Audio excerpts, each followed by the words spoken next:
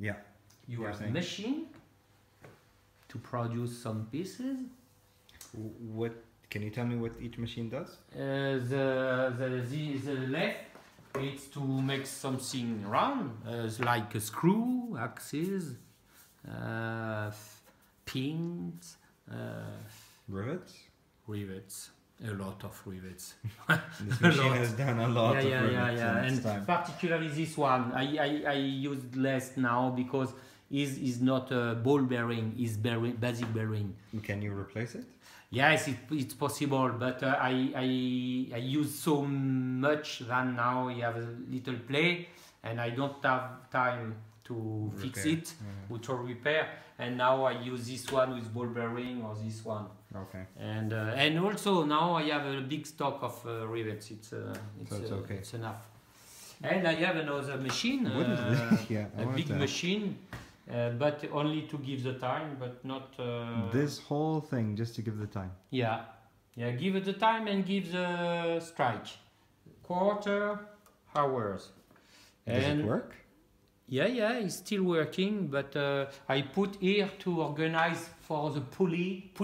Yeah. To make a weight, to put weight. Yeah. And to start again. Ah, and, okay. Yeah, so because it works, but only with only with the weight. Okay. And but I have a big stock. Yeah. But it's nice also to have maybe one working. Yeah. It's always nice. Yeah. With a big machine for a small dial.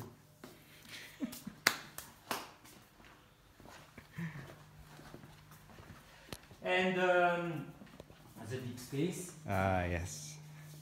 Do you want to sit down somewhere and Yeah. Yeah. I don't know. Anywhere, just. Yeah, maybe. Yeah. Well, sit here. Yeah. It's okay. Yeah, I'm okay.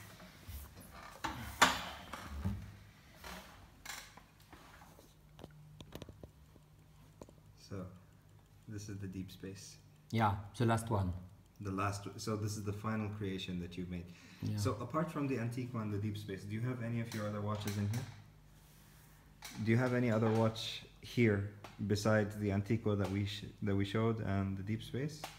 Antiqua, yes, I have a classic Janvier. Whoa. Yeah, because Whoa. in classic needs services.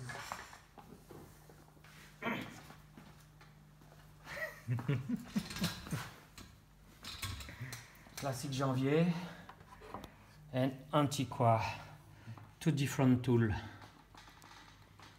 So let's start with this one, the Deep Space. As long as we're still talking about space and space also with that. Space also with that, but in a different kind of twist. Yeah, and different vision of space. So this is space as defined by humans. Yeah, and conception of vision from human vision. Yeah. But this it's an concept. It's not a conception, but it's an other connection with space. Yeah. Because it's an. A little bit closer. Yeah. Oh, perfect.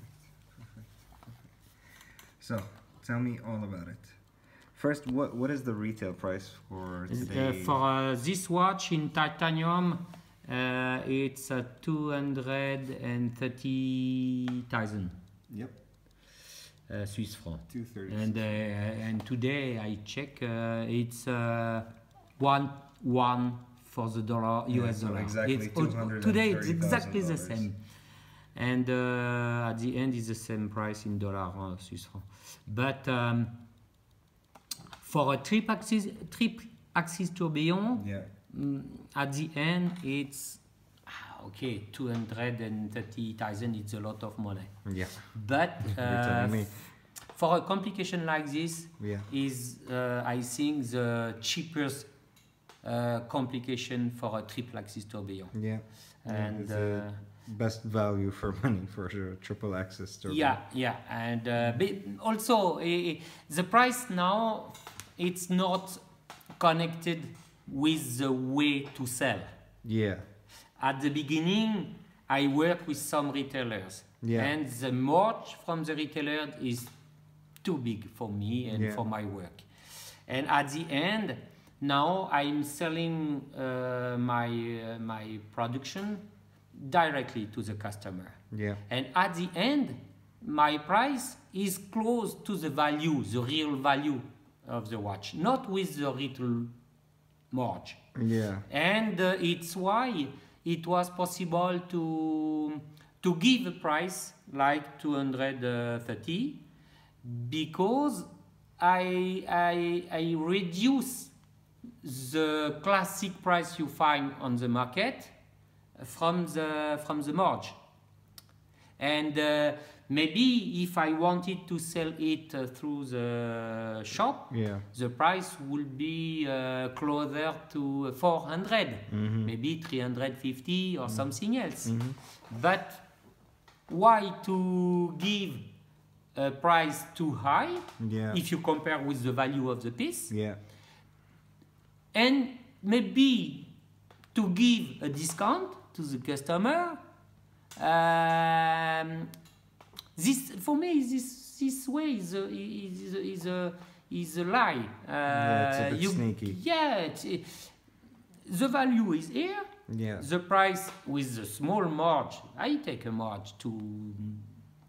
Well, obviously, to try to build the plane and to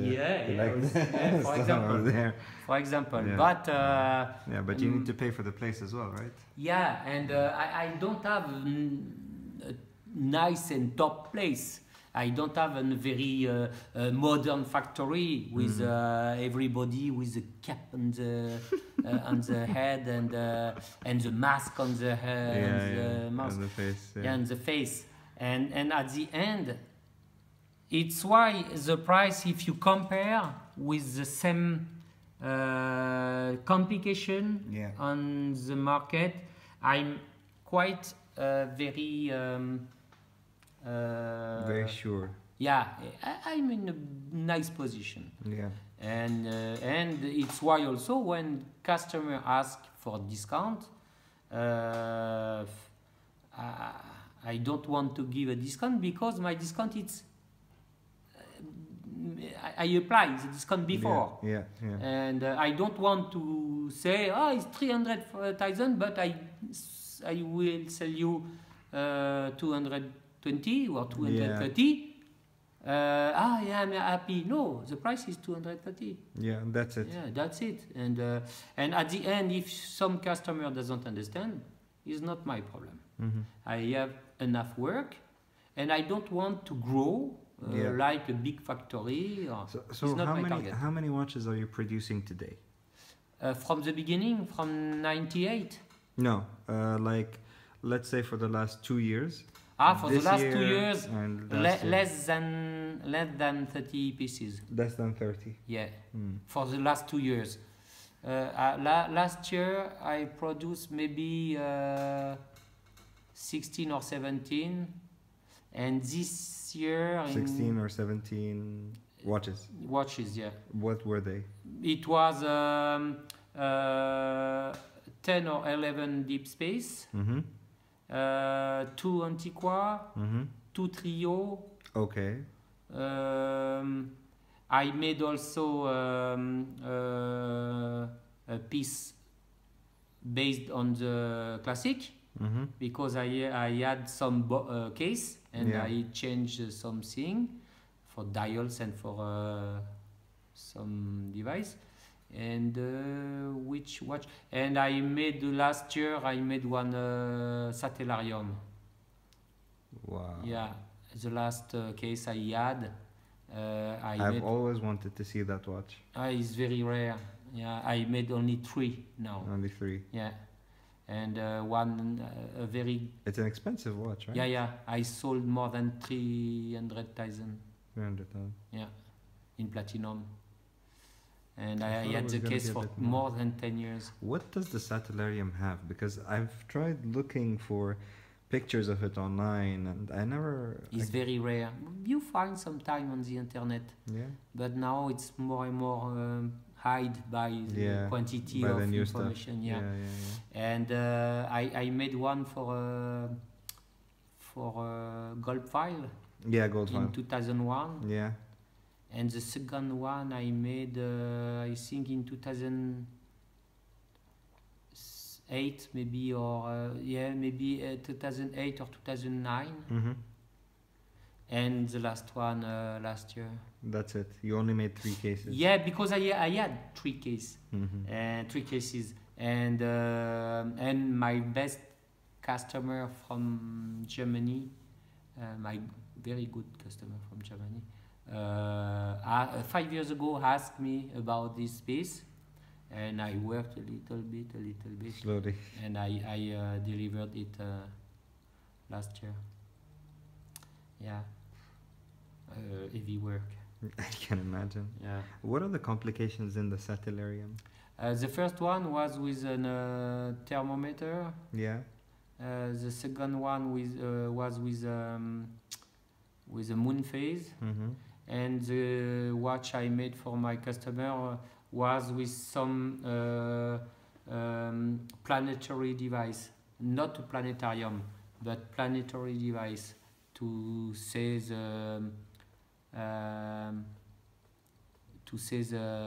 age and the position of the Mars. Oh. Mars, the planet. Mars, the planet, and Venus.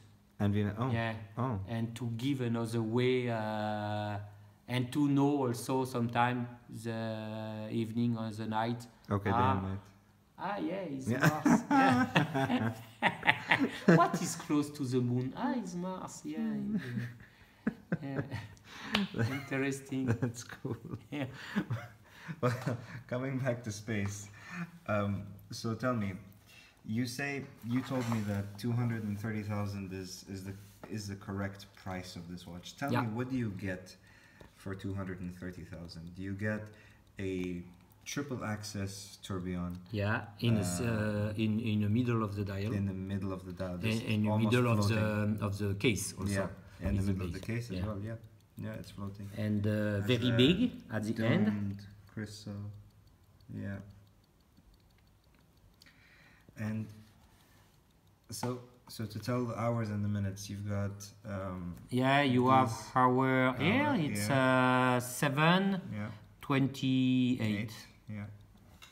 So could you just show everybody, like, if you pull the crown out and try to set the time, or how the time is working. Yeah.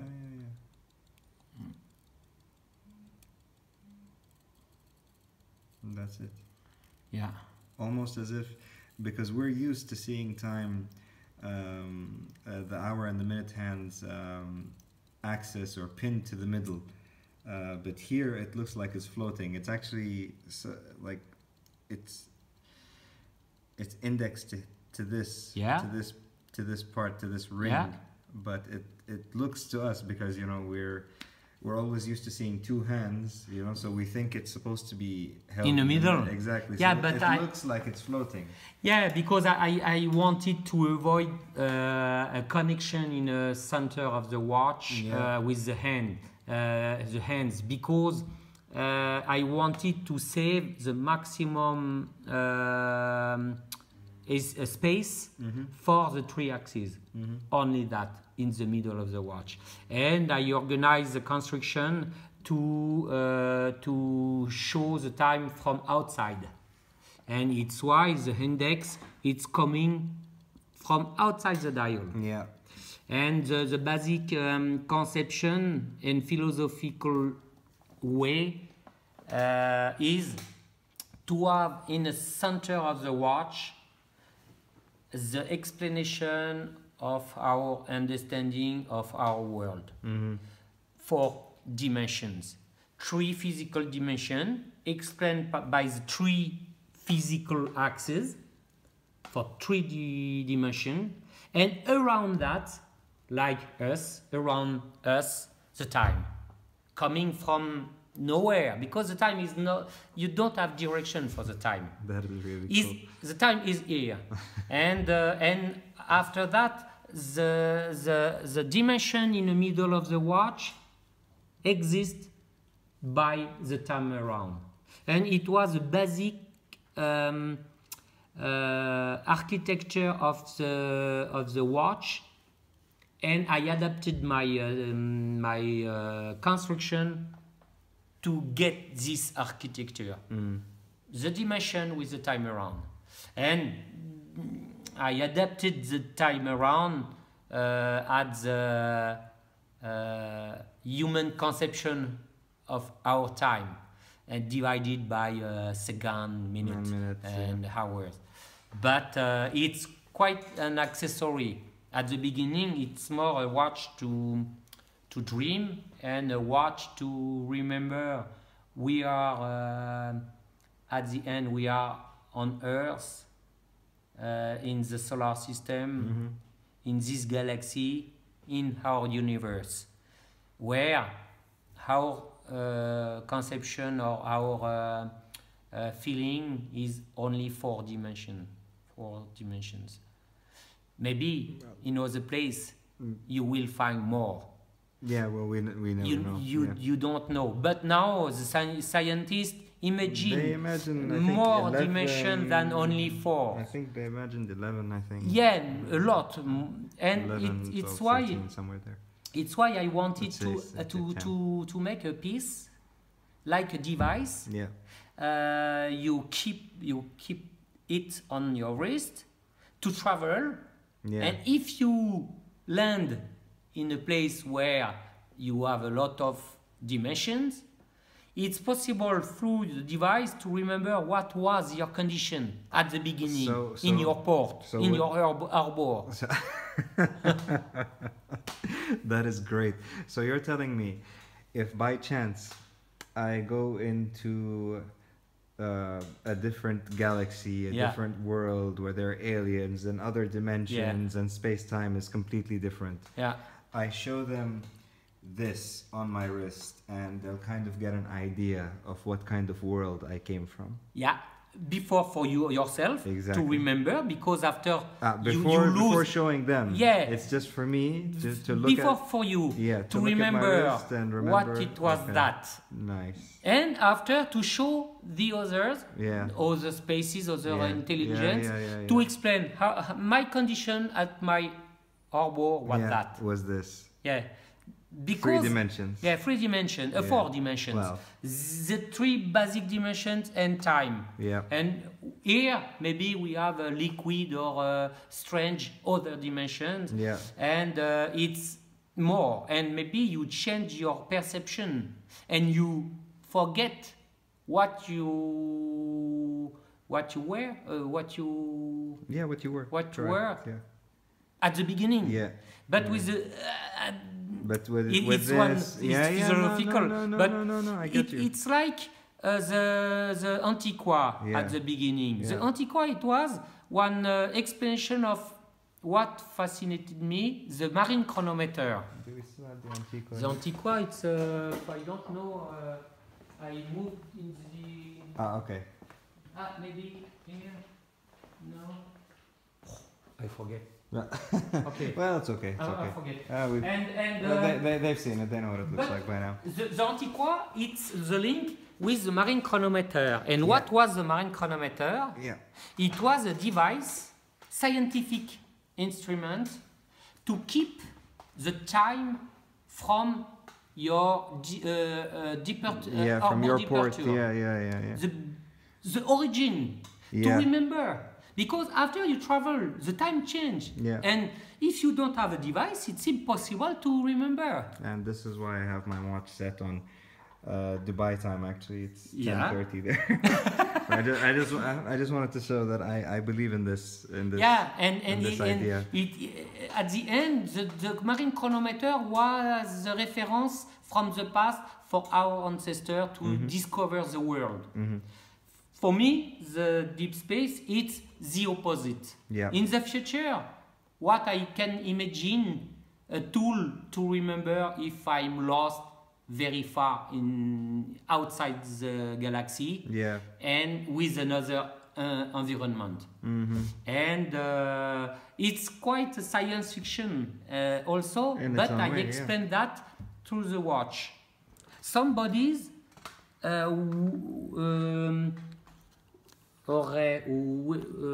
explain through some words Yeah. in a book, science Yeah. fiction book, or in a comics with drawing. But my way to share that and to explain it's to make watches. That's very nicely said. So, can you tell me, is there any interesting stories about this watch? Because when we were talking about the Antiqua, you told me how difficult it was to make the dial and how difficult it was to Yeah. do the rivets. I noticed that this one is actually one of the watches that has very few rivets. Yeah, to remember also the origin. The DNA at the end is not so far from the Antiqua. Yeah. Even the logs. The logs, it's one interpretation of our ancestor, maybe 1 million years ago or Yeah. 10 million years ago, and what we are now. And between the Antiqua and this one, you find some details like the round cover you find on the logs of the Antiqua, the shape outside of the logs. Yeah. And I started from the logs of the Antiqua and I changed the shape for a not more futuristic, but evolution shape. And the crown, it's one, I don't know, but it's one heritage of that. Yeah. Like we have some hair still, Yeah. because we came from the monkey, and monkey follow another way, and Yeah. we got another way. Yeah. But we have in the DNA some mark of that. And at the end, for me, the watch too. 90-something% of our DNA. Maybe Yeah. maybe less than 1%, but something. It's still here. Yeah, yeah. How yeah, origin. Yeah, yeah. And for the Deep Space and the Antiqua, it's the same. Yeah. And also, at the end, the quality of for my work, for the bridges, for the comment on dit les piliers, pillows, yeah, pillows, screws, wheels, Yeah. all it's made like when the watchmaking was at the gold age. Okay. With nice finishing, angle, perfect function, nice balance for the dimensioning of each parts. And I realized this watch like I realized the Antiqua at the end, with the basic metal, Yeah. steel, brass, silver, German silver, silver. So the dial on the Antiqua was always gold or platinum, Yeah. right? What about on the classic? Was it brass or was it gold? No, it was German silver plated. It was German silver plated, Yeah. but what was the base? The base Yeah, the base of the metal. Ah, okay. German It was silver. German silver, but Yeah. it was plated with. plated With- with rhodium. Okay, rhodium or plated gold, German silver, or depending gold the plated color. German silver. Okay. And what about here? Because I mean, it has no dial, but obviously it does have. The dial is in silver. Exactly. Massive That's right. silver. Massive. This is German silver. No, massive silver. Pure. Massive. Oh, pure silver. Pure silver. And I got Solid. silver. the experiences from the classic Janvier Yeah. with massive pure silver. Yeah. Okay. So even To make on the same. Even on the Janvier, it's the same thing. Yeah. At the end, it's one link also Yeah. with this piece from the past Yeah. and this piece from the future. The same material with the same way to realize. Same process. Classic machine, handcraft finishing, and at the end, one part of the heritage of the past. So, coming to that now, I wanted to ask, what was in your mind when you made this? How did you come up with the idea? What was going through your mind? Because you told me with the Antiqua, it was like you had some free time, you were influenced by space, by steampunk. Yeah. And you wanted to make something contemporary, lots of rivets. It's a completely an opposite way to create and to imagine this watch. The Antiqua was one conscious reflection when I was réveillé, wake up. When you had a revelation. Yeah. Eureka. And also I was sit on the table and I drew the watch.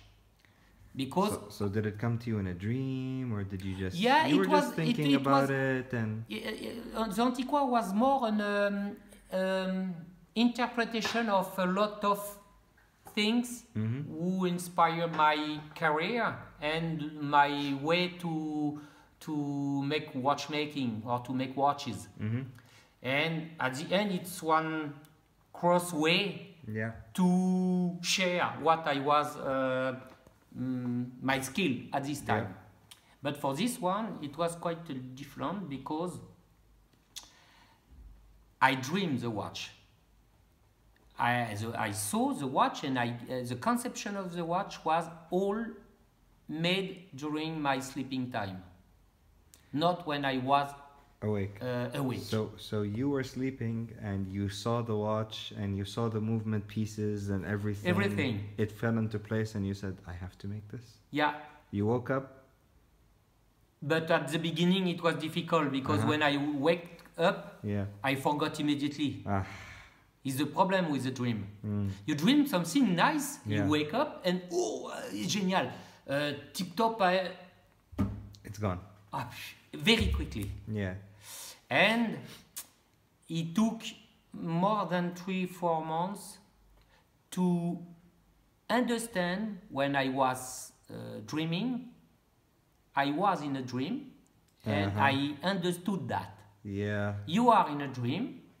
Now the problem is when you will wake up, you will forget. But now find a way to keep some pieces, some element or information, or to catch that very deeply. So maybe what you saw in the dream was something else. Maybe it wasn't this. Yeah, maybe. But the bits and pieces, you wake up. Yeah, and I look for my. It was only in my dream. This bad way. And I think the vision of the watch came before because I watched the Star Trek series called Deep Space Nine. And it was 7 years of production, 109, close to 190 episodes. That's a lot. And I showed that in 6 months. It's quite minimum 3 episodes a day. So at least an hour a day you spend. Yeah. On Deep Space hour and a half more because each episode was more than 45 minutes, maybe 50 minutes. Okay. And at the end it was quite long. And also I slept a lot during this time, more than 12 hours a day, sometimes 15 hours a day. Okay, so I can see where that would come from. And at the end, I watch one big part of my wake up time. The science fiction series. Yeah. And after I went to sleep with that. You saw, every day. Yeah. And at the end, it was my dream was inside the series, and I saw some other episode. Yeah. You never know, and you never seen before. Yeah. It was only one for this time, and inside that I remember I saw a big instrument, big. It was always far away, but it was big with a big dome to protect it. And more it was possible to get closer every day. But still with far. this way, the device was smaller and smaller. Oh. More I was close, more it was small. Until at the end, he got the dimension of an airplane instrument. Like on the... on a dashboard of a plane. Not so big. Yeah. And after some training, it was possible to come back with some details, the basic shape. After basic shape, some details for the dials, for the mechanical part in the middle, and it was possible to start to draw on the paper, and after to draw on the computer. And after 1 year, the drawing was quite finished, but from the dream. And sometime when I asked my colleague to for the different wheels for this place, he said, "Oh yeah, but the wheels for the dimensioning, it's not nice. It's difficult to adapt."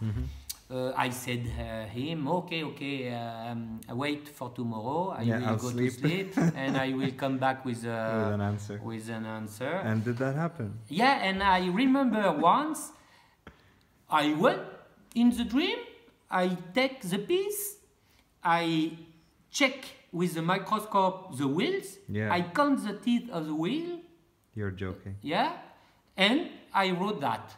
And when I wake up, I saw my colleague and I said, you have 21 for that, 47 for this place. And he said, but it's completely crazy, 21, 47. Yeah, is that adapted that on the movement. And now you have this inside.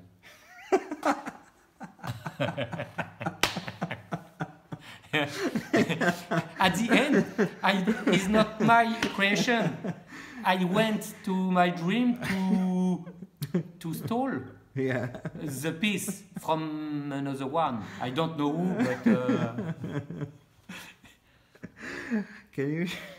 Can you show me where are those wheels you're talking about? The interesting wheel is this one, the gold. The golden wheel. This one, and the another one it's below. The silver. Below the tourbillon. But when the tourbillon will turn in 3 minutes. Okay. It will be possible to see it. So that golden wheel, is that the one with 24 teeth or 27? 20. The one from your dream, I mean. One have 47. Yeah. Another one have 21. So which is the wheel that has 21 teeth? The will be below. And 47 is the golden. Is the gold one here. So literally, this golden wheel came from your dream. Yeah, completely. Yeah. That's unreal. Yeah, and it was crazy because I spent no energy for that to have an and the effort was only to go to sleep and to count in the dream. I count the wheel. How many it is? Okay. And I don't want it to know why. Yeah. I came with that. I gave the information, and we started making, and the dimension was very nice, adapted for a nice balance at the end. Wow. You dream and we're in awe. That's amazing. Yeah, when people ask me about how you have idea, always I'm not so.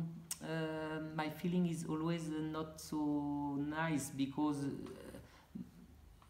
instinctively I'm not a crook, but I stole the watch from somewhere else. Yeah, exactly, somewhere else. And the antiquary was completely. It was you. Clear, it was it's me. I drew the watch. Yeah. But This one, I imagine the watch. I installed the watch in the dream, and at the end, it was not me. That's amazing. Yeah, it's why I like to produce it, because it's at the end it's an interesting pieces.